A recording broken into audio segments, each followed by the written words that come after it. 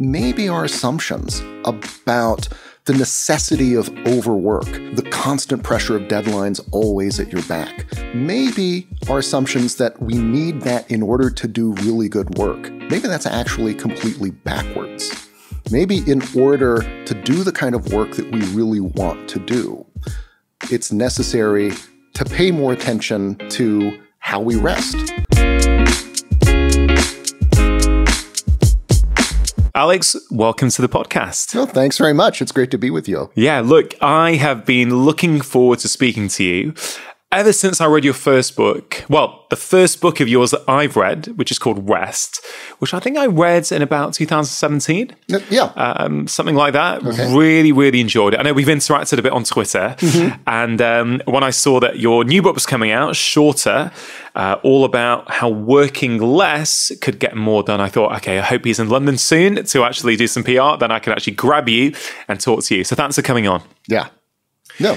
So first question for me is, how's London been so far? It's been great. And I will confess, I'm a huge Anglophile. I did a dissertation on Victorian science. So I've been coming here for a long time. So it's always great to be back. Yeah, fantastic. Anything you do in particular when you get to London? Usually I'm here for work. So, the days are spent doing workshops or consulting or what have you. So most of my free time is in the evening, and I take my camera and go out walking. And London is a fantastic place for just, turning a corner and discovering some, brilliant little square or beautiful street. So, that's usually what I do. I mean, that's super interesting, Alex, because that in many ways plays into what you write about. Mm-hmm. You write about rest. You write specifically about deliberate rest.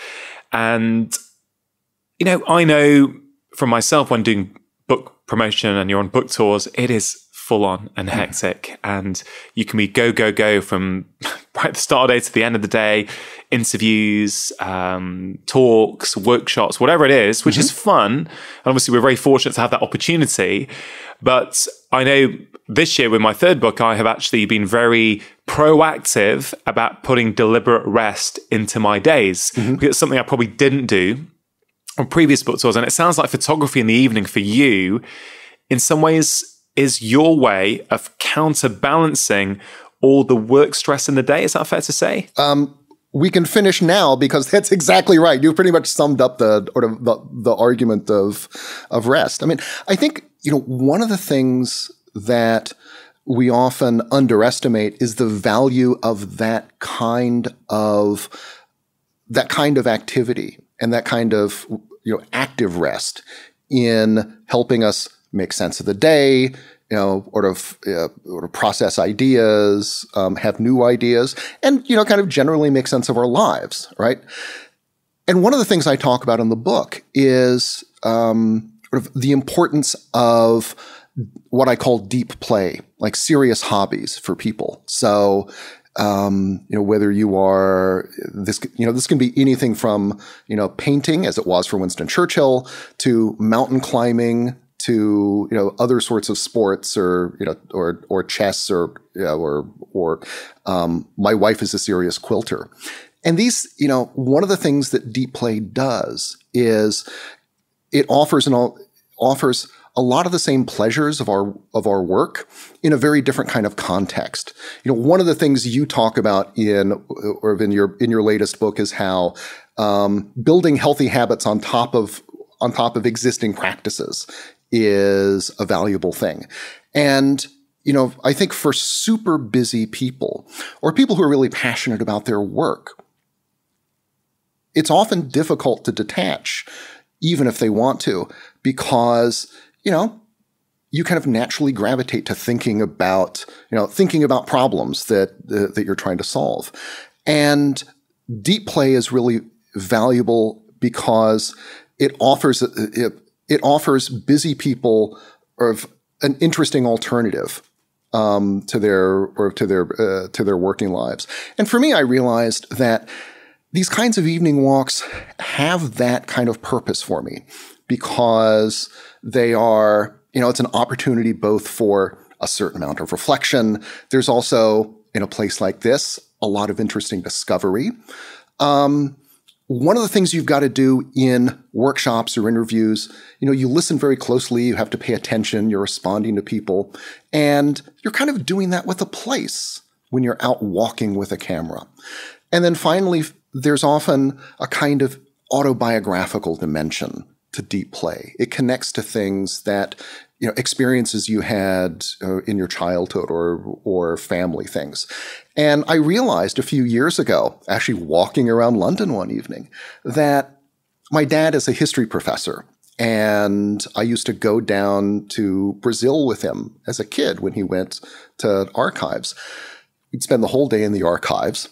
And what would we do after that? We'd go out walking in the evening, right? And, all of a sudden it hit me. I'm doing the thing that, I used to do with my dad when I was 8 years old. And I thought, there's something really interesting going on here. So, it's a simple thing that turns out to be, actually for me, pretty deep. Yeah. It's interesting for me that, as a doctor, I see a lot of patients, and a lot of the time, people seem to get an understanding of the importance of downtime, the importance of rest after they burnt out. Mm-hmm. Like, I don't know, there's something about the human condition where you can hear it and you can say, oh, that's important, but I'm busy. I've got a busy job. I need to keep going. But when people burn out and they suffer the consequences of it, often that's when they go, wait a minute, mm-hmm. I need to start putting some of this into my life. How did you get interested in this whole idea of deliberate rest? Well, I've seen very much the same thing in both of my books. No matter how smart you are, it seems, you learn about this stuff the hard way. Even Nobel Prize winners are stupid about how they spend their time and their energy and how hard they work before they get smart. And so it makes it a little easier for me to say that I did exactly the same thing, right? I worked as a consultant in Silicon Valley in think tanks, doing technology forecasting and futures work for about 10 years or so.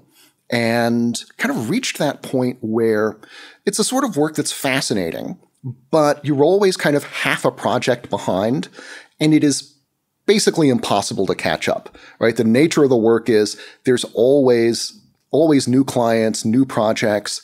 It's difficult to know when to declare yourself finished, because there's always a little bit more you can do to make something a little bit better.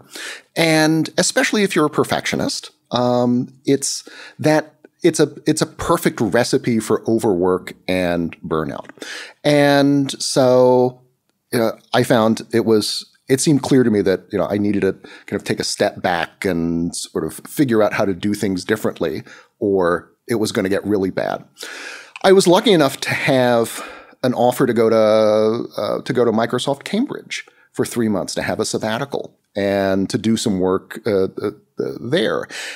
And it was there that I discovered that, and I was working on technology and attention projects. But about halfway through, I had this realization that I was getting incredible amounts of stuff done. I was reading a lot. I was having great experiences.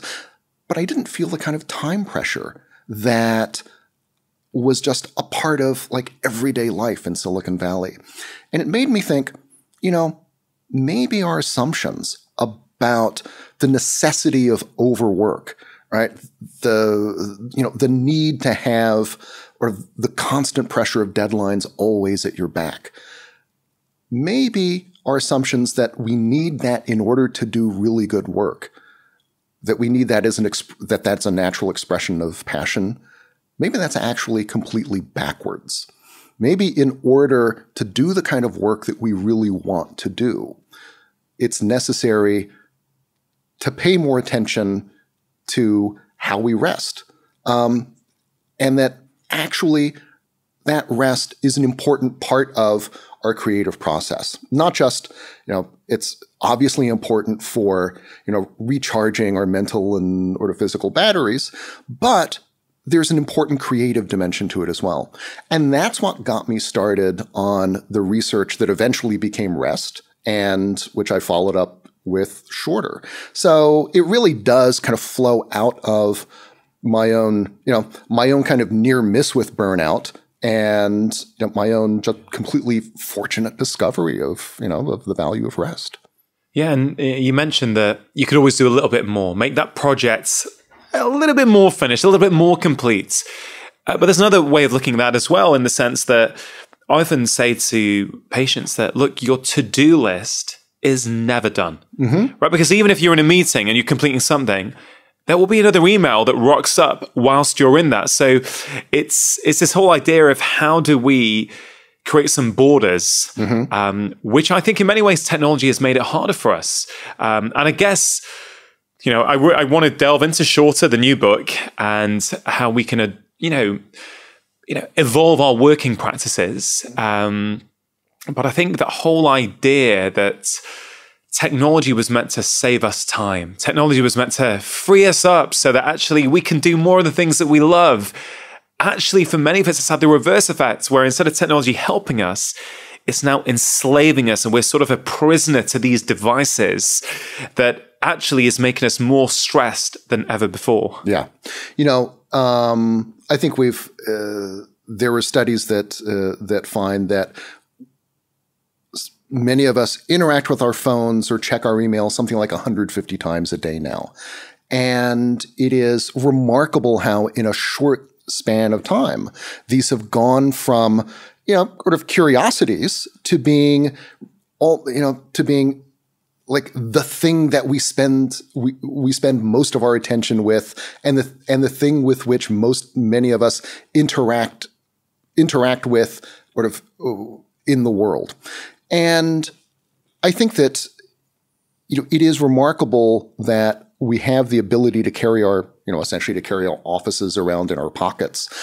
But the capacity to be always available, the ability to answer an email instantly has moved from a technical capability to a kind of social expectation.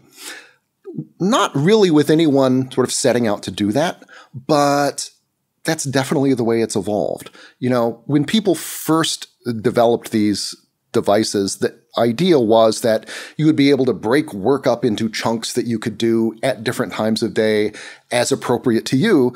But it's turned instead, it's kind of ground work into a fine powder that now kind of settles throughout our days. And finally, it doesn't help that, Silicon Valley, where I live, has done an incredible job at, using behavioral science to make these devices even more compelling. So, yeah, but I think that, all of this means that, especially in a world where boundaries for work don't really exist the way that they did in agricultural economies or in industrial economies, when you stopped work when the sun went down or when the factory whistle went. When we have to make the choice for ourselves about when projects are finished, when work is done for the day, it becomes more of a challenge to do so. And it becomes really easy to default to the idea that, we'll do just one more thing. Yeah. So, but, making it a choice makes it a lot harder. Look, when people ask me about stress, I've sort of written a previous book on stress, and people say, what's the biggest stressor in the modern world? And I say, of course, well, it's different for different people. But I've got to say, it's very hard for me to get away from the idea that the biggest, or one of the major stressors for most of us, is the fact that those boundaries between work life and home life have pretty much vanished. I think even 15 years ago, I'm going to surmise, in most jobs, you would have finished your work. Let's say you worked a bit late. You finished at 6 p.m., let's say. You got home. You might have had some food at home. And then you probably actually put the TV on to unwind and actually just, or read a book or something. Whereas now it's not uncommon, as soon as that's happened, or during your dinner even, you'd be looking at your smartphone and actually, I've got a work email. I'll just get back to after dinner. And it's this kind of slow, insidious, constant, like barrage of information that we're just constantly consuming. It is having, I think, a detrimental effect, yes, on our productivity at work, but also on our health. And I think this is why your work, I think, is touching on something super, super important. You started off this conversation talking about deep play. Well, when you are doing deep play, and I love you to define what that is as well, but when you're doing deep play, I'm guessing that actually you're probably not on your device. You're probably by default switching off, at least through one definition of that term. You know, I think that the point about boundaries is exactly right. You know, and one of the things that I've seen in my latest book about companies that have moved to 4-day weeks is that one of the biggest benefits that that these schedules deliver are clearer boundaries between work time and personal time, and even within the day, between the time you spend focused on work and the time you spend hanging out with your colleagues. But to get to the deep play, you know, I think one of the really important features of deep play is that for people who are passionate about their work, or for people who are in high stress jobs where it's difficult to like leave stuff behind, deep play offers it's important because it offers a kind of easy way to switch out of work mode, right? It's something that is just as compelling as work. And therefore, you know, you don't have to like work hard to settle your mind or, you know, and stuff. You know, you can just get right into it, which is really important for developing the habit and keeping it. So what is deep play? Deep play's got a couple features. Paradoxically, it offers some of the same kinds of psychological rewards as work, but without the frustrations. So Winston Churchill talked about in this book, Painting as a Pastime, about how painting was great for busy people like politicians and writers, because for him, you know, painting was like politics, not the comparison that most of us would draw, but for him, it was like politics because in both cases, you needed a clear vision of what you were going to do. You had a certain amount of time in which to act. You had to kind of strategize to figure out how you were going to create this thing. But it was different because you were, you know, working in paint and outdoors rather than, you know, or with words. And it didn't have the frustrations of political life because while he was painting, he didn't have someone from the Labor Party looking over his shoulder saying, you know, those clouds are bigger and, you know, and the tree's the wrong color. And so, and I am amazed at the number of, you know, great scientists, of neurosurgeons, CEOs, people who are in incredibly competitive, you know, ambitious fields, people who, you know, do world-class work, who have these kinds of serious hobbies that will take them out of the lab or the C-suite, sometimes for, you know, 2 or 3 weeks at a time. But it's like the only thing that could possibly get them out. Yeah. And so I think that, you know, and so as a way of, you know, creating an alternative to work that has a really clear boundary. You know, you can't think about office politics when you're 200 feet up a mountain, right? As a way of providing exercise and kind of, you know, a different sort of cognitive exercise. Yeah, it reminds me of, many people. You know, I interviewed Volta Longo on this podcast a few months ago, who's, a lot of people think he may well win a Nobel Prize one day for his work on fasting and what it does in the body. He's a very, very accomplished musician. Right. I know many scientists who are accomplished musicians. One of my best mates who I play in a band with, he is a helicopter doctor, an A&E doctor in Chamonix in France. And he's an excellent bass player and an excellent ski mountaineer. And it's amazing. It's not... I guess there's that perception, isn't there, that, oh, you know, I can't engage in my hobbies because I got to focus on my work, so I don't have time. Right. But you could almost flip that. And I guess you would make the case that actually by focusing on those deliberate periods of passion and creativity and sport and, deep play, I guess you would make the argument that you're going to be more productive in your work as well as feel better about yourself. Yeah. I think it does a couple really important things. One is that it's a way of reminding you of what you love best about this thing. When there's like office politics or when you're in projects that, aren't going very well, it's easy for, your enthusiasm for work to flag and to kind of wonder, what is it that I'm doing here? Not just with this project, like what am I doing with my life? And deep play serves as a way of helping you remember, what life and accomplishment at its best is like, right? I think another important thing is that it can serve as a kind of creative playground, in that, it is an opportunity for your kind of creative subconscious to keep, to kind of turn over ideas, even while you're focused on something else. And we often think of this as a total, these sort of aha moments as these sort of mysterious, unpredictable things. In reality, though, I think psychologists have done a fairly good job of identifying periods when these are more likely to happen. And deep play offers a space in which your mind can turn over ideas that, that you haven't really quite worked out, but can be really important.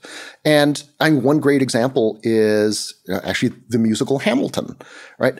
Lin-Manuel Miranda had been working on In the Heights for like 7 years, and he finally takes a vacation, and he takes Ron Cherno's biography of Hamilton with him. And he says, as soon as I took a break from In the Heights, Hamilton jumped into my head. And it's a fantastic example of how these breaks aren't like a competitor to work or a competitor to good thinking, but rather our partner to it. Yeah, and I think that is such a key point, Alex, isn't it? We're in this more is better culture where, there's so much to do. So the harder I work, the better it's going to be, the more I'm going to get done. If I work through my lunch break, I'm going to get more done. People around me are going to see that I'm working more. And it's that big badge of honor in society that in some ways we need to start reframing that as, I can't remember, I think I've heard you say it before. Do you remember what I'm saying? Yeah, I mean, that rest is not work's opposite, rest is work's partner. That each one justifies the other, supports and sustains the other. I mean, it's a bit like a good marriage, right? Or if you are different from your spouse, and yet together you support each other. Yeah. Or if you make each other better and better people. Yeah. And work and rest, I think, operate in very much the same way. Yeah. I go around giving a lot of wellbeing talks to companies now. Mm-hmm. And, one of my top tips for them is one of the lowest tech tips that's out there, which I say, try and take a tech-free lunch break every day, even if it's just for 20 minutes. Mm-hmm.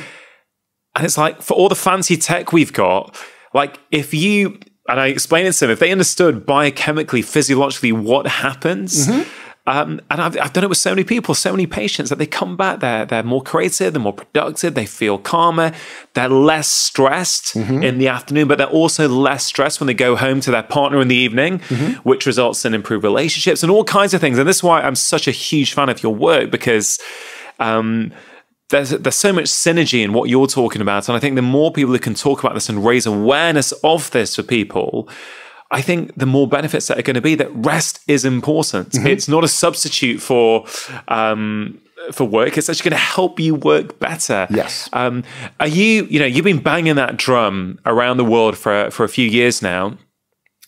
Do you think people are starting to get it? I think people are starting to get it. I mean, you talked about the sort of the idea of overwork as a badge of honor, right? I mean, how common is that these days? But, there are also big structural things that keep us at the office, that command our attention. And I think one of the things that we're beginning to realize is how powerful like changes within organizations can be in encouraging that kind of tech-free time or time for reflection. Whether it's something small like the imposition of no email evenings, or whether it's something big like redesigning the entire workday, right? So there are times when people can completely focus on their work without having to check their email, be distracted by Slack or other things, and actually having tech-free lunches together where, you've got, where instead of, talking with people for like 2 minutes around the water cooler, you actually make time to have serious conversations with your colleagues. And that turns out to be an incredibly powerful and valuable thing, both for the happiness of individuals, but also, for the performance of companies as well. And so all of this stuff turns out to be beneficial for people's mental health, for their physical health, for their performance as economic agents and workers, but also as, parents and partners. And it also helps, I think, families, but and companies and organizations as well. How did you start getting interested in this quite revolutionary idea of the 4-day work week? Yeah. Because, I've been thinking about this throughout the morning before we got together to think about, Alice is having to make the case for why a 4-hour work week, a 4-day work week is so beneficial. That should be the next book. That should be the next one. Yeah, exactly. I think Tim Ferriss did that one. What's it, about 10 years ago? The 4-hour work week, which is a great book actually, because for me, it's not actually about working 4 hours a week. It's about understanding that time is a precious commodity and how you spend that time is important. So that's what I got from that book. But you're making a very strong case in it about why 4-day work weeks should be considered. But I want to flip it a little bit and go, when we're living in a culture where the World Health Organization are calling stress the health epidemic of the 21st century, when burnout is going up year on year, when most people these days are feeling that just chronic state of overwhelm, instead of making the case for the 4-day work week, do we almost need to make the case for the 5-day work week? And actually, at what point have we proved that the way we've currently got many jobs set up, when have we ever proved that that's an optimum way to set a workplace up for productivity or for human health? The 5-day work week is an artifact of the industrial 20th century, right? It was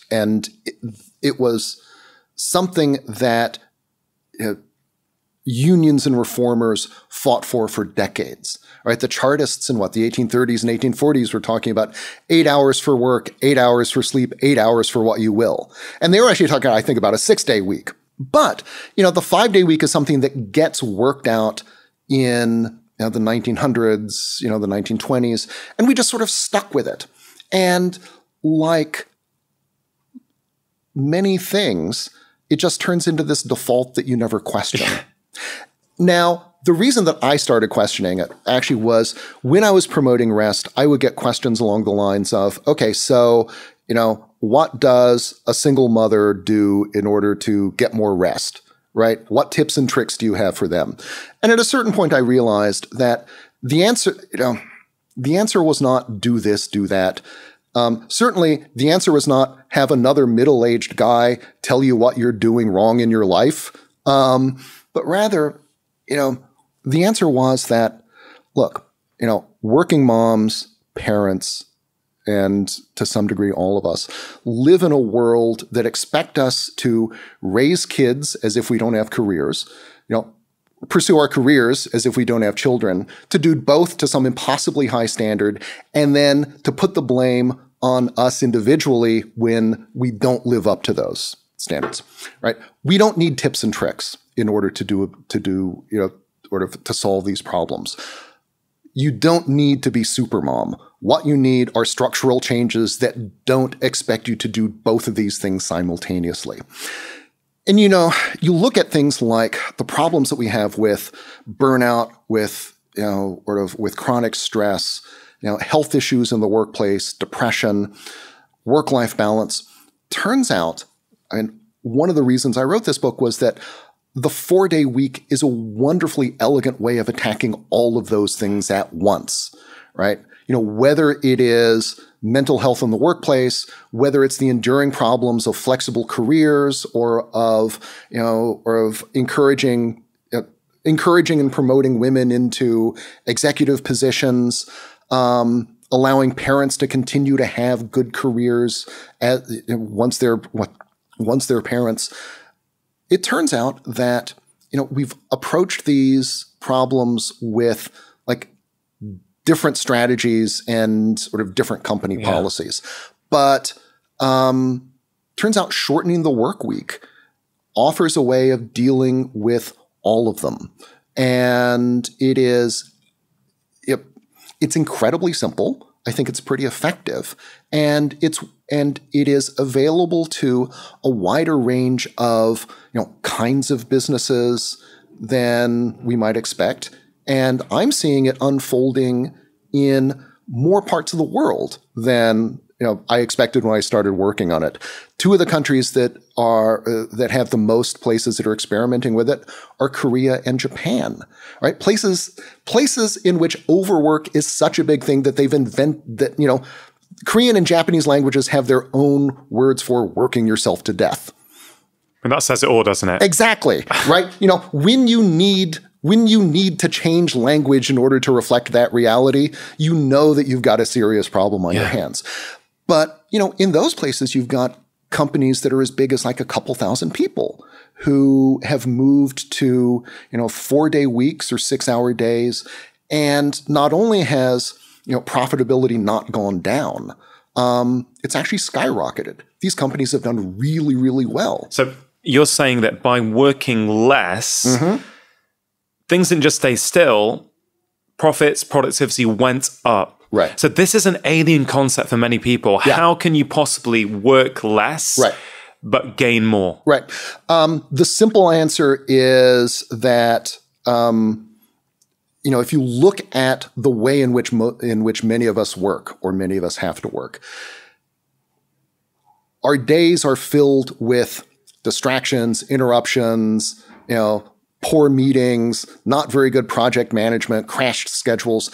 Once you can get a handle on those things, it turns out that stuff wastes something like 2 hours of productive time every day, according to some studies. So if you can get a handle on that stuff, all of a sudden you're a lot closer to being able to, to do 5 days work in 4 just by clearing away that rubble. If we think about that on a 40-hour work week, 5 days a week. So if we're losing 2 hours a day because we're not being productive, that's 10 hours a week. That's 25% off that, in inverted commas, working week where we're not really working. So, I guess we could even go further back from a 4-day week. Potentially, it's incredible that. And is that to do with technology? Is that to do with us getting a bit bored at work and going onto Facebook and Instagram? Or what is that?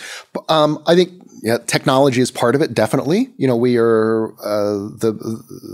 are being humans as distractible at work, especially if we're not working on something that's totally compelling to us. I think also the fact that in a world in which we don't have such clear boundaries, it's easier to feel like, if the school calls or if you get, an email from your doctor, it's okay to deal with that at work. And sometimes, it really is necessary to deal with those things immediately. But the fact that you've got this kind of interference between work stuff and personal stuff means that it is, that does hit your productivity. And then I think that as most of us have experienced, lots of meetings aren't terribly well run. There were too many people in them. They kind of go on too long. But but we've accepted that this is the way that meetings work. And so just by doing these relatively simple things, right? Not accepting the default that the software imposes of a meeting being an hour long, but making meetings 15 or 20 minutes long. Getting rid of the standing, daily 9 a.m. thing that kind of doesn't start your day necessarily sort of with the sort of highest energy. Using technology a little bit more mindfully, and also creating times of day where it actually is okay, to tell people who, just have one quick question that's going to turn into 15 minutes, go away, I'm going to finish this thing. All of that stuff together turns out to make it, to take you a long way to being able to work more effectively, get more done in a shorter period of time, and to allow you to do, in 4 days what, you used to need to do in 5. I think once you start doing the maths on this with some of the statistics you're giving, I think it's probably very clear very quickly that this may well be the way to go for many companies, if not all companies. You mentioned meetings. And, my own career has changed quite a lot in the last few years. So I started off training to be a National Health Service doctor, which is what I have done for the bulk of my time for most of my career. But it's pivoted in the last years, whereas I still see patients, but I'm also an author now, a podcast host. I go and speak to companies. And, I love, on a personal level, what my job is now. There's a huge amount of variety, and it certainly makes me happy doing what I do. But in terms of meetings, that's something I've really reduced. Like I've realized that actually a lot of people would constantly say, we should get together and have a chat about things and talk about ways to collaborate. And in the past, the people pleasing part of me, like, yeah, sure, let's go and do that. And you think, you're doing all these meetings, you're not getting actually your own work done, and you're not actually getting anywhere. So now it's a case, okay, well, email me with your ideas, or email my PA with your ideas. And if there's something there, maybe we'll proceed on email. So that's my own strategy that I've started to adopt to try and address some of this. Yeah. But on the topic of email, how much of a work suck and a productivity suck is email? It is now inextricable with most of our work. So going to zero is is impossible for most of us. Yeah. But, just the amount of time, let's just take two things. One is the amount of time that is lost to the distraction of email, even if it's an important message, right? Once you get into flow working on something, you get interrupted by a message, and just reading it will take you out of what you were doing. And it can take a good 15 minutes or so to get back into that state where you're really focused again on something. Now, we are interrupted by email or other things on an average of 11 minutes. And so it's, I thought it'd be more, I thought it'd be more. But, we all have that experience of ending the day and wondering, what did I get done? And part of the reason that, we have these days is that we have these, this constant barrage of interruption that, unless, once again, you make a conscious choice about setting boundaries around, can really destroy your attention and destroy your day. But I think, the other important thing that your experience suggests, and that I see in the book, is that there's a really important social dimension to these issues. We often think of attention and focus, distraction, as things that happen between our eyes and brains and a screen. But my capacity to focus at work depends on other people's ability to respect my attention, right? And our ability altogether to work in ways that let us really be effective. It's a bit like, going to the movie theater, and, you have this, everybody has this thing that we're supposed to pay attention to, not our phones, certainly not phone conversations. And you work together so that you can focus on what's happening sort of up on stage. And I think recognizing that there is this important social dimension to all of these things is one of the keys, I think, to sort of dealing with them really effectively. I love the way that you're pitching this as a societal and structural issue, because I think it really takes the pressure off the individual. I mean, you touched on that already. It's not necessarily what can I do individually to get more deep play in my life, although that can, of course, have some merit. Yeah. But really what you're talking about is restructuring society. And it's hard for me not to fast forward a few years and think, well, the research you present in Shorter is really compelling. The stories are really compelling. Do you anticipate a point in the near future where you can almost say companies have a moral responsibility to implement working practices like the 4-day work week for the health of their employees, for the health of the country, for the social cohesion, but also on a business level so that they can be more productive? I think whether they do it for business reasons or for moral reasons, they see benefits, right? These companies talk about sort of work-life balance scores going way up.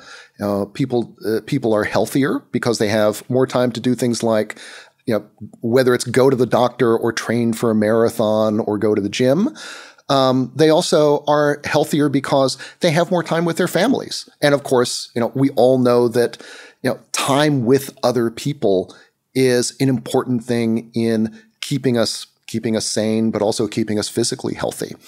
And so I think that I love the idea that there is, that in a sense, we should treat attention, we should treat kind of mental health in the same way that companies are now learning to treat, environmental concerns, right? As something that is important. Yes, it's important for economic reasons, but it's also, important for moral reasons as well. I would love to get to that point. And I think probably sooner rather than later, we will. When you start thinking about it and when you come at it from that position, I think thinking of organizations, thinking of workplaces as places that can do good things for people's health, that can be redesigned in ways to make them healthier, and not just about adding plants or healthy snacks, which,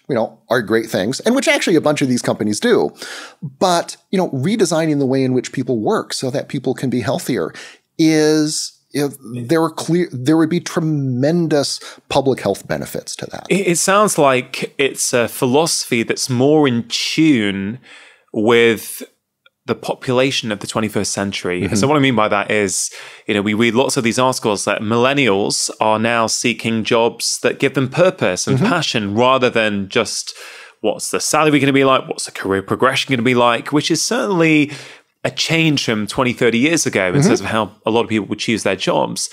And I guess a natural consequence of that might be if we're trying to do a job that we're passionate about, that's going to make an impact on the world, well, we can't do that if we're burning out and actually we've got no time to enjoy the benefits of a happier, healthier society. So it kind of feels as though this is a movement that could very rapidly grow, particularly with great books like yours to contribute to that conversation.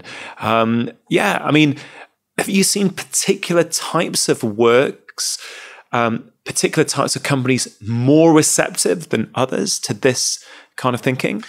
I have been impressed at the range of industries in which the 4-day week has been implemented. I mean, it literally is everything from software startups to car dealerships to repair shops to there's a steel maker in Birmingham who makes Balti bowls that works, a 4-day week now.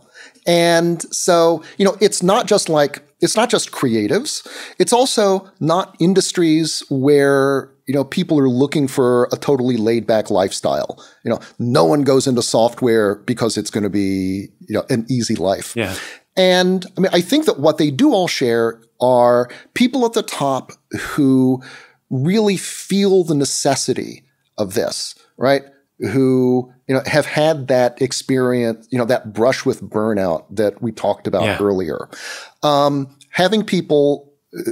Having a workforce that is willing to take a kind of growth mindset, to be kind of experimental, who often maybe are themselves parents and have enough experience in their jobs to be able to say, we've been doing it this way for the last 10 years.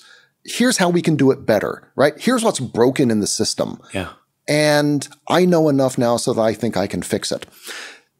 When you've got those things, everything else becomes just a matter of like scheduling and logistics, whether you are, whether you're creatives, whether you're making things, whether you're salaried or hourly. I think that, or if kind of culture is upstream of all of this. Yeah. There's lots of employers who listen to this podcast. Mm-hmm. You mentioned car dealers. Mm-hmm. I know there's one very, very large car dealer in the UK whose boss and team listens to this podcast. Mm-hmm. But there's also many HR departments who listen. And for those of them who I think, okay, all right, I like what you're saying, Alex. I can see the benefits, but I've got no clue where to start. How would I bring that into my workplace? Mm-hmm. What would you say to them? So for offices, the first place to start is meetings, right? Nobody loves meetings. Generally, in most places, meetings aren't terribly well run. And so getting a handle on them, making them shorter, is a way both of clearing out a bunch of time in people's schedules. It's also a way of, it's an easy win because it fixes an enduring problem that everyone is aware of and yet tends to go unrepaired. It also then sets up the question, all right, if we can fix this, what else can we fix, right? Sort of, you've lived with bad meetings your entire career. And yet, if it turns out in a few weeks that you can get control of them, maybe there's other stuff that you can deal with. And then finally, the other important thing is the social dimension, right? You get 20 people in a meeting for an hour. That's 20 person hours.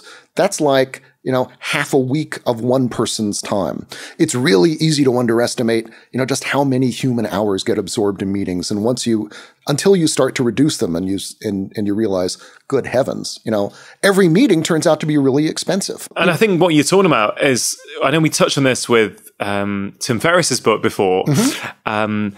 But it's all coming back to this idea that time is a precious commodity. Mm-hmm. It's a non-renewable commodity. What do we use that time for? We ain't getting it back when it's gone. And I guess, in essence, your argument is also that if you're working, work.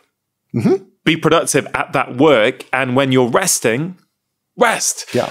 But don't try and mix and match it all, because then you don't do either one particularly well. Right.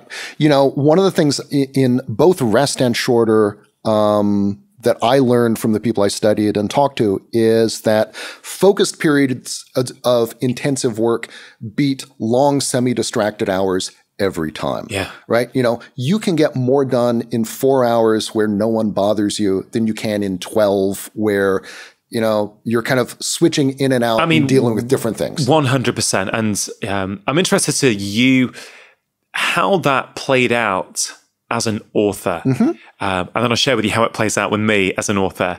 So when you're writing, mm-hmm. how do you get your writing done? Because that's not your only job, is it? You do other things as well. Yeah.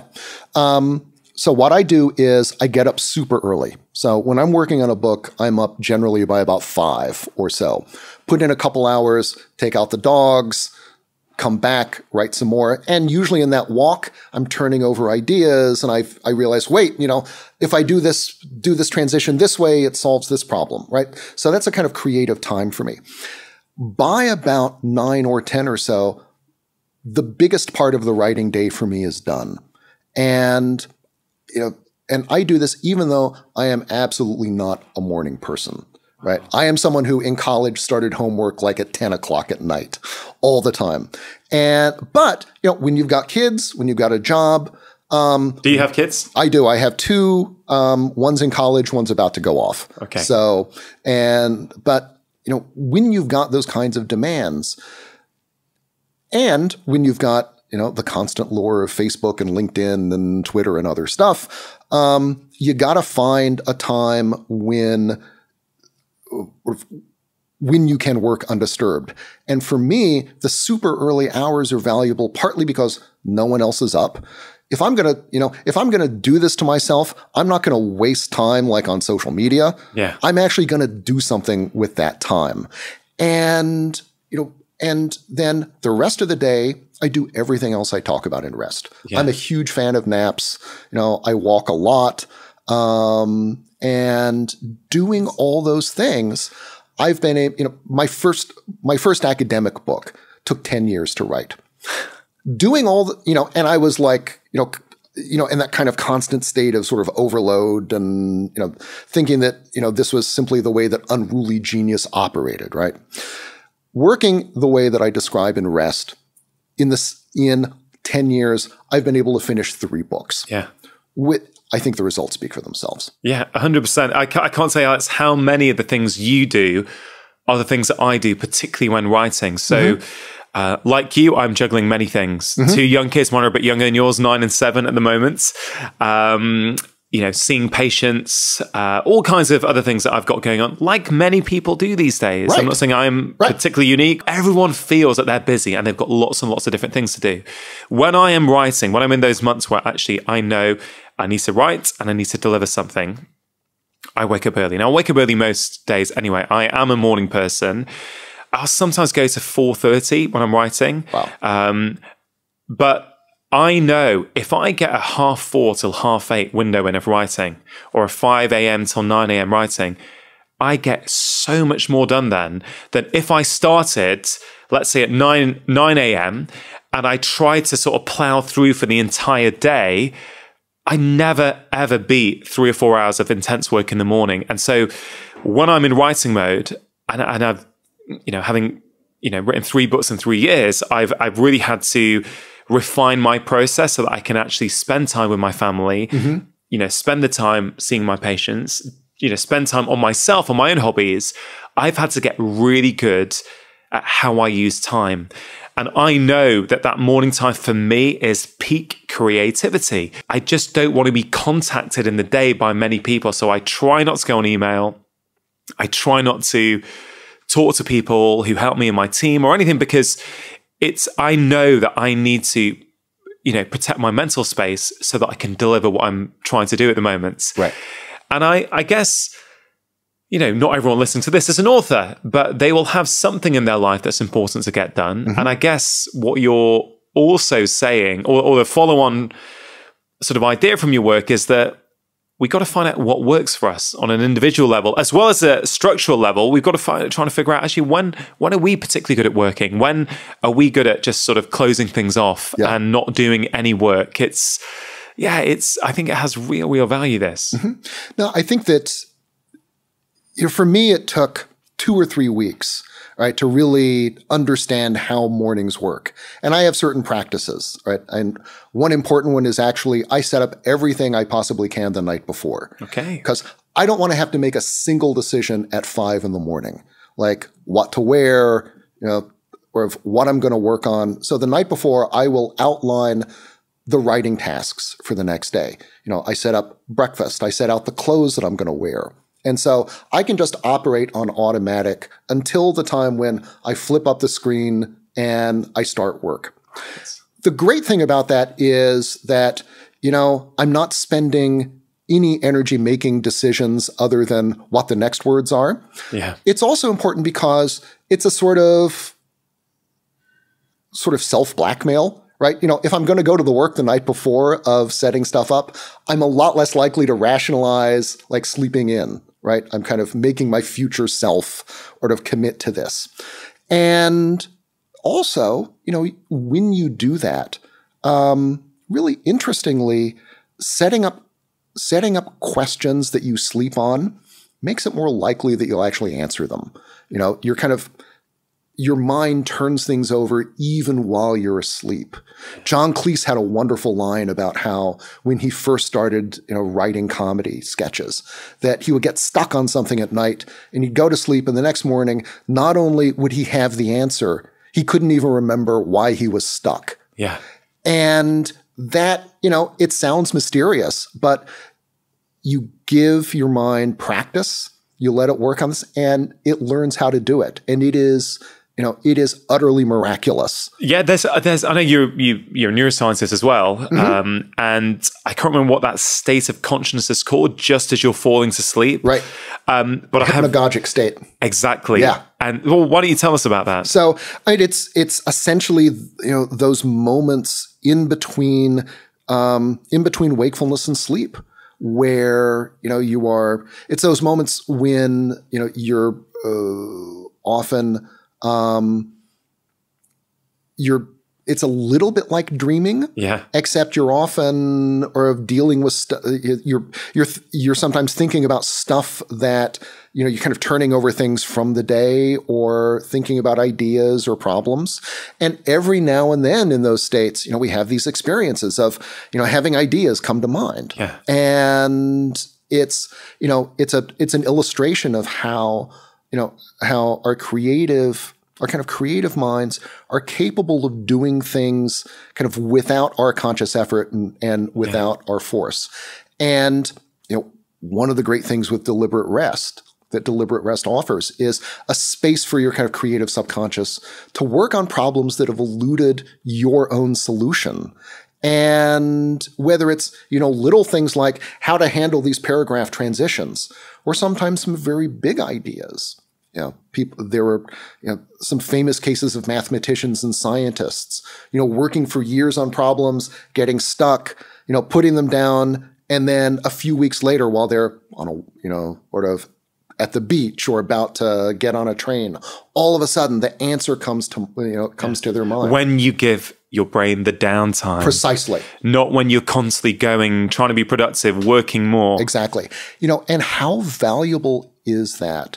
If you're in a creative industry, if you're a leader who has to be thinking about next year's products, who has to be, trying to make sense of global trends, thinking about what things just over the horizon could be a real opportunity or a real problem. It's really difficult to think about that stuff just when you're at your desk dealing with, the everyday and answering emails. One of the great and being able to do stuff like get out on your bike or work in the garden on that, maybe that fifth day is amazingly valuable for these company leaders and for the people who work for them. Yeah. I mean, I love that idea of, mulling things over at night so you wake up with the solution. And it's something that I very much try and do in my own life. I'm very attentive to what I'm doing in those 10 or 20 minutes just before I fall asleep. I often recommend to people, I think one of the worst things you can do is watch the news before you go to bed. I think you wake up full of anxieties and worries that often impacts your sleep. I think for me, if I'm trying to solve a problem, again, you've got to be careful. You don't want it to be too stimulating, whereby actually it stops you from sleeping. But if there's a few ideas I'm mulling around, I'll often think about them or read about them just before I go to bed and set myself up for that morning burst of creativity. Exactly. One of the other things that I do is stop writing in mid-sentence. Because, I don't reach the end of a section or, even the end of a paragraph. Because partly it is, it's easier to start writing if you don't have the existential terror of the blank page facing you. Yeah.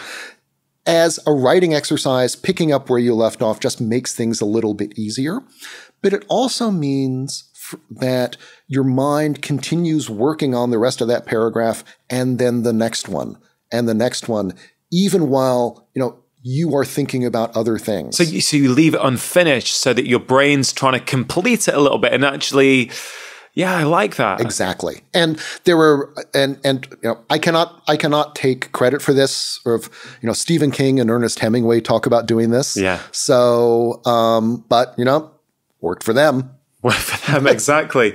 If we delve into the neuroscience a little bit of deliberate rest, I mean, what happens when we, are switching off and are fully immersed in that passion, going for a hike or playing a musical instrument or going for a walk? What is going on in our brains that gives us all these benefits? Right. There's been a bunch of work in the last 20 years in neuroscience and the psychology of creativity that's helped open up our understanding of what's going on in the creative mind. In particular, in those periods where it feels like we're not in conscious control of these processes, or when our attention is elsewhere. So the first thing is that when you kind of switch off your attention, it sort of feels like your brain sort of shuts down, but it actually doesn't, right? Your brain is actually every bit as active as it is when you are thinking hard about something. It's just that sort of the connectome, the parts of the brain that are talking to each other are different. And in particular, the parts of the brain that are associated with more creative activity, as opposed to kind of just straight on problem solving, are more connected and more active. So, in a sense, what the brain does is switch into a mode where it's ready to solve problems on your behalf. Now, sometimes we have a kind of low-level experience of this brain working on our behalf almost every day, right? When you think, when you're trying to remember who was the musician who was in that band and then had that single, and you can't remember who they were, and then 5 minutes later, you're doing the dishes, and all of a sudden, they come to mind. That's the default mode network. That's those brain connections continuing to work on that problem even while you've gone on to do something else. Now, in the daily schedules of highly creative people, what you see them doing is layering periods of really intensive work with these periods of deliberate rest. These activities like walking or gardening or going for a swim or other activities that are not very cognitively demanding, but which get them out of the office and which give their creative minds time to keep working, to keep turning over these problems that they were just thinking hard about 30 minutes ago. And when you kind of load up your creative mind with that, with those outstanding problems, it kind of likes to keep working on them. And if it has the space to do so, at the end of that, by the end of that swim or that hike, it's likely to have made some progress. And, I think that, because we think of creative work and other kinds of work as involving willpower, expenditure of effort, we tend to shortchange how powerful that other part of our brains can be, other part of our minds. But if we give it the space to operate, if we practice deliberate rest, not only do we recover the energy that we spend in those highly intensive focus periods, when you can actually get, there's plenty of substantive stuff that you can get done when you're concentrating. There's no question about that. But there's also creative stuff that you can come up with that you might never if you didn't take that time, if you didn't have that practice. And so, that for me, for, someone who loves writing, who loves, solving the problems that writing books involves, having the practice that helps me create better work, that helps me see the world a little better is, that's worth organizing my entire day and a lot of my life around. Yeah, it's this whole cultural idea that more is better. Doing is what gets you ahead. Mm-hmm. Whereas we're really seeing this resurgence, aren't we, in terms of the importance of sleep, the importance of rest, and the importance of deep play, really starting to understand, I think, more and more. It needs to get out there much more than it currently is, but little by little, trying to get that idea out there that actually less can be more. Right. That actually not doing something can be beneficial, can have multiple benefits. Rather than looking at what you're missing out on, we need to start framing it as what we're gaining from doing that. But I do wonder whether there is a big education piece here that needs to happen societally. And the example that comes to mind for me is in the recent general election in the UK, if my memory serves me correctly, Jeremy Corbyn, who was the opposition leader, he or his department or his party at some point, I think, had hypothesized that public sector workers at some point in the future would move to 4-day weeks, or they were looking into it. And I was super interested by that. But he was actually belittled in the media by many people in the media saying, oh, this is just more ridiculous. And I'm not making a political argument either way. Right. I'm simply saying that I think that whole idea as a concept is one that has value, and it's one that we should be looking at seriously, individually on a company level, but also politically in terms of how we structure our working systems. But I didn't see it get any traction because people thought it was another reason to sort of hammer him down with. Right. And I think, does this whole idea have a bit of a PR problem? Does it need, I know you're addressing that with your book, but do we need to really get the messages in your book out there to politicians, to policymakers, to say, look, there is a strong case here for doing this. This is not slacking off. This is actually going to be beneficial for the economy. Right. I think with the last election, the opposition was really effective at hammering the idea that the 4-day week was going to require another money tree, and that it basically was another giveaway. But if you look at the companies that are doing it, it's a very different kind of proposition, right? It is, it's not about working less. It's not a way, it's not a way of punishing capitalists. Yeah. It is a way of making businesses more productive, more sustainable, and making people happier. I think that if you were making the case to shareholders or to investors, I think you would, who were reluctant and who were so accustomed to the idea that you make more money by making people work longer hours, or by, reducing what Walmart calls time theft, stuff like going to the bathroom. Time theft. Time theft. Yes. Is that where we've got to as a society? Not working is time theft, right? Think about what that means for the way, you think about how life should be lived and how time should be spent. But, I think the way that you would, I think the way to make the larger argument is, first of all, that the shorter work week has demonstrated benefits in terms of recruitment and retention, productivity and profitability, work-life balance, and talent development. If you can tell me which one of those things you don't like as an investor or a shareholder, we can talk about making adjustments. But I think, once you see the numbers, that most people who pride themselves on making, smart investment decisions or being rational economic actors will see, it looks counterintuitive at first, but because you do all these other things in order to make the 4-day week work, all right, this makes sense. At another level, I think that there is a kind of cultural change that these companies have to go through in moving away from the idea that overwork is like a sign of productivity or it's a sign of virtue. And these are all companies where long hours are the norm, right? In the restaurant industry, people work, 15-hour days for weeks on end. These are cultures where overwork as a mark of virtue, as a kind of necessary step for success, is just like built into the DNA of these professions.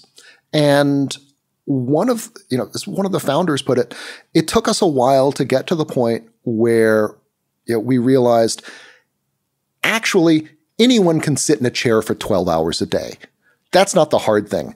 The hard thing is, the impressive thing is being able to do your work in 6 hours and knock it out and get out of there.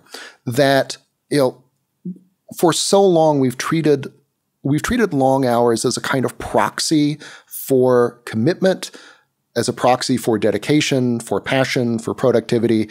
And it turns out, as these companies show, that is, that's exactly backwards. Yeah. The people who are really good at their jobs are not the people who need huge amounts of time to do them. They're people who are capable of really focusing in on what's important, on identifying, the key parts of the problem, the most effective way to solve them, and then actually go about doing that. That's what we should value. That's what these companies value. Yeah, and you've got loads of really nice cases in the book about companies. I think there's one that's a restaurant actually, which did make that change and managed to do it. Yes. But one thing I just wanted to think about is there a danger that if a company moves to a 4-day work week, that they push their employees really, really hard on those days? Say, yeah, you can have your time off, but I'm going to work you into the ground for those 6 hours a day whilst you are there. Have you seen any evidence of that at all? It is a more intense day, definitely. But I think that, and there are stories of, one or two people at a company who will quit rather than make the changes that they need to in order to make that work for them. But I think the two things that kind of counterbalance that intensity are, first off, the fact that in all of these companies, the workers themselves figure out how to make the 4-day week work, right? The change starts at the top. You need right now, you need a founder or a CEO who says, we're going to do this, and we're going to do these experiments. Some of these things are going to fail, but we're going to figure it out. But nobody at the top knows everyone's job well enough to figure out which parts they can take out, which parts you can automate, which parts are actually incredibly valuable that you want to be able to preserve for yourself and focus on. So the actual kind of redesign of the work is done by people themselves. And most people turn out to be fairly good judges of what they need to do, where they need to focus. The other thing is that, that one of the reasons you give people an extra day off, or, you close the office at 3 if you're doing a 6-hour day, is that, the work is more tiring, but it's more tiring in the way that, finishing a marathon is tiring, as opposed to being in, unproductive, unproductive, frustrating meetings for 10 hours is tiring. Both of those things take a lot of energy, but you feel really, really different at the end of them. It's productive fatigue. Exactly. I guess. Yes. So, I think that, so at least, so far, the indicator is that, people actually, you do work harder. It's a little more like high intensity training, in the gym. But, it turns out that the extra recovery time, the feeling that you are more in control of your own job, that you have more time to work effectively, even though you're working fewer days. And there were a couple companies have done surveys where they ask people, do you have enough time to do your work? And actually the percentage of people who say yes goes up when they go to 4-day weeks, which, an extraordinary thing, right? It's a beautiful indicator of the subjectivity of time, but also how much time normal companies turn out to waste. And I think the fact that, you are doing this with other people, right? You're having the experience, often sometimes fairly intense experience, of all of you redesigning the work so that you can all share this common benefit. that's hard, but it's worthwhile hard. Yeah, and that has extra benefits, doesn't it? It's something we've spoken about on this podcast many times before about how important that human social connection is. Yeah. How important it is to feel as though you've got some control over how your life, how your day goes down. Exactly. Which is what you're sort of suggesting. If someone senior at a company says, okay, let's try and do this, and then actually includes the team and saying, hey, what are you guys finding productive? What do you think is a bit of a time suck? And the more people who are invested in that together, the better you feel individually, but also collectively. Yeah. One founder said that, all of my employees now act like they own the company, and all I did was give them a day off. That is, as a company owner, that is exactly how you want people to behave. I mean, it's win, win, win all around this, isn't it? It's just a case of persuading people to give it a go. I guess, we could go into the weeds on every single industry. Of course, some industries might find it more challenging than others, but I don't know, fundamentally, you're talking about how do you do productive work when you're working? And how do you sort of balance that with doing productive resting when you're resting? I've already said it, but it really is that profound for me that that's what we're fundamentally talking about. But Alice, what would you say, you talk about companies, many people are self-employed these days. Right. So if there's a freelancer or someone self-employed listening to this right now who likes your ideas and buys into them and goes, yeah, I can see that. Can you give them any tips on what they can apply from this kind of systemic structural change in a company, but what they can do individually as a freelancer? Okay. I think one thing is recognize that these problems aren't individual ones, right? That they are collective ones. And that, every change we make in terms of being more mindful of our attention, of how we use technology, of how we run meetings, is a potential gift to someone else. These companies, all of them worry at the beginning that clients are going to hate this, and it turns out clients are universally supportive because they are solving problems that the clients also have. Yeah. Right? And it's one thing to hear about someplace in Sweden doing it, but if it's a company that, you've worked with for years, that understands your culture and you understand, then the lessons from there feel like they're a little more transferable. But to get back to what individuals can do, I think that, recognizing that social dimension is one thing, but I think that on a daily basis, if there's one serious place in which to begin, I think it's recognizing that, that work and rest are not competitors, but rather they are partners for all of the reasons that we've talked about. And that structuring a day in which you start with, your biggest, most significant tasks, right? You clear away time in your schedule to work uninterrupted on that, kind of creates not only helps you be more productive, it also creates a space for rest. There's this great, the saying in the U.S. Marine Corps, the rest you get is the rest you earn, right? When you're training, you've got a certain amount of time to complete a task, and then a finite amount of time before the next task starts. So the faster you can get through one challenge, the more time you have to sleep before the next one. And I think for all of us, one of the ways to justify getting more rest is structuring our days so that if you get some of that big stuff done first, it's a lot easier to say, yeah, I can take a nap, or, I can take that walk. I think recognizing that layering that kind of focused work and deliberate rest also has creative benefits as well as health benefits is a good thing for sort of solo performers. And then I think finally, recognizing how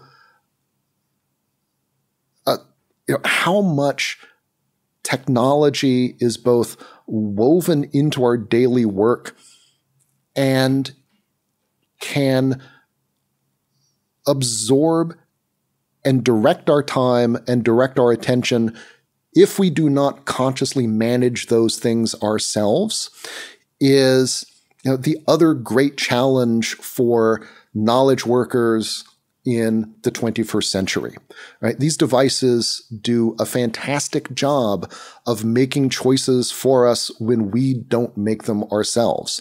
And they generally don't make choices on our behalf yet, right? They make them on the behalf of their makers or advertisers or, or of companies who are interested in us as data. And so, taking control of our kind of digital lives and our device lives is the other really essential thing I think that you do in order to carve out space both for better work and for better rest. One of the biggest sources of distraction is our smartphones. So what is your best tip for how we can better manage our smartphones? Okay. In their sort of default state, smartphones are like toddlers. Everything is equally interesting. They want to share stuff with you right now. And if you don't respond to them, it's a disaster. And so, I think of it as, let's help our smartphones grow up a little bit. Let's let them be a little more thoughtful about when they demand our attention and help them understand what we consider to be important. And so what I've done is, I turn off all the notifications for news and other things, just completely zero that out. And then for phone calls and for texts, I follow something that I call the zombie apocalypse test, which is, in the zombie apocalypse, who do you need to be able to call?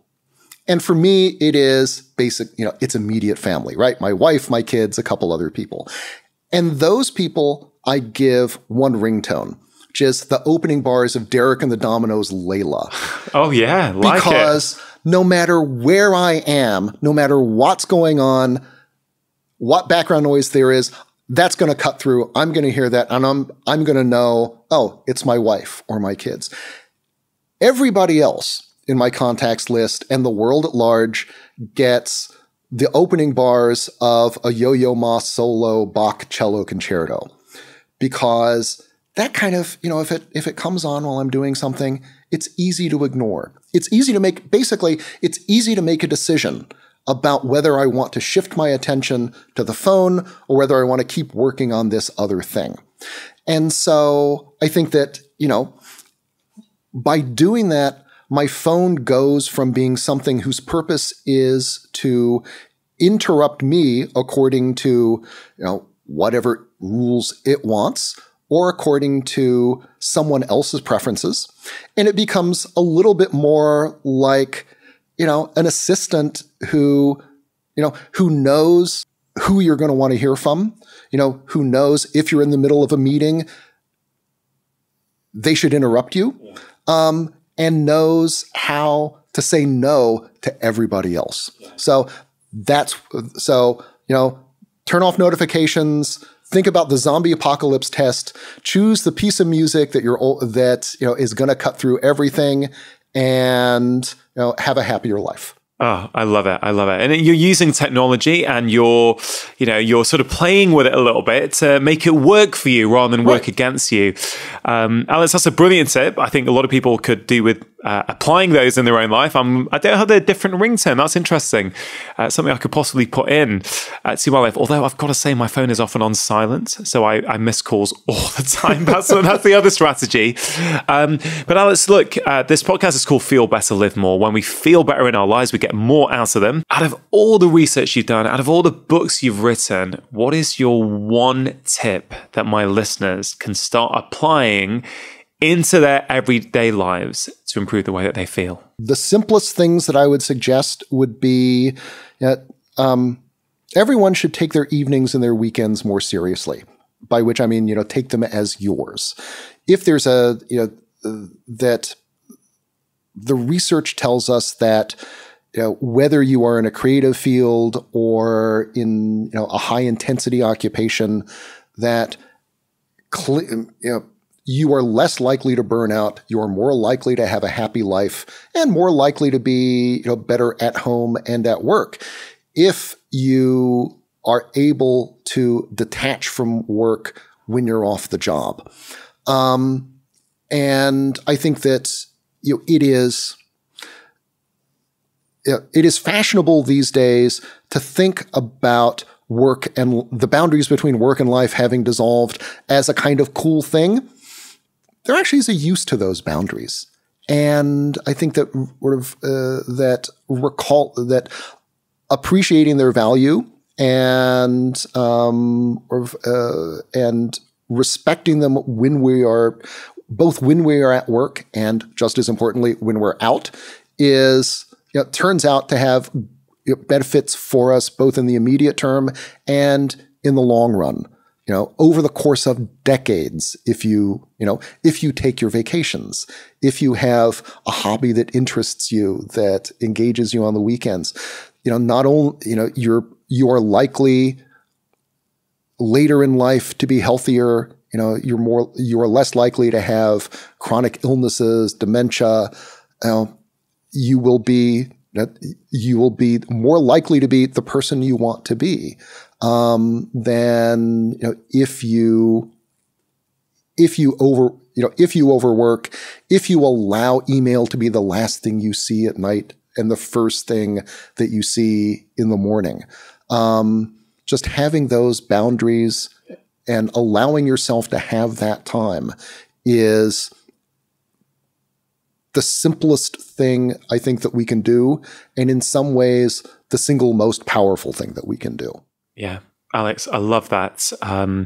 Thank you so much for sparing some of your time today. I wish you all the best for the rest of your time in London. We're actually both speaking on the same stage tomorrow at Life Lessons at the Barbican. So I think I'm on just before you. So we will no doubt see each other in the green room tomorrow at the Barbican. But Alex, you've written some great books. I really would recommend them to people listening to this or watching this on YouTube. Thank you so much. And hopefully we can continue this conversation at some point in the future. Great. No, this has been a real pleasure. So thanks very much. Press subscribe to get more inspiration and ideas on how to feel better so you can get more out of life. And if you have a moment, why not check out this conversation that I've picked out as a perfect follow-up. Remember, lifestyle change is always worth it because when you feel better, you live more.